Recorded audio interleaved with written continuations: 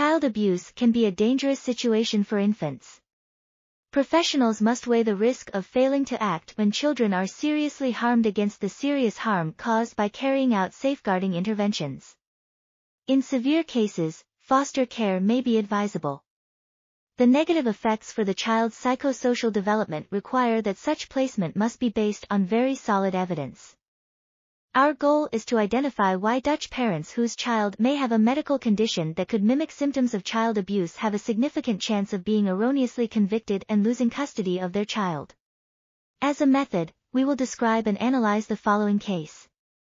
An Armenian, Dutch newborn, uncomplicated term vaginal delivery, started developing small bruises on various body locations at 2 weeks after birth.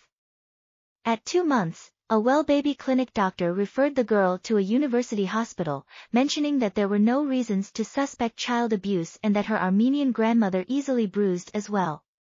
However, before consultation by a pediatrician of the hospital-located Expertise Center for Child Abuse, the parents were suspected of child abuse. Based. This article was authored by Marianne Vlaming, Pieter J. Sauer, Emile P. F. Janssen and others. We are RTCLTV, links in the description below.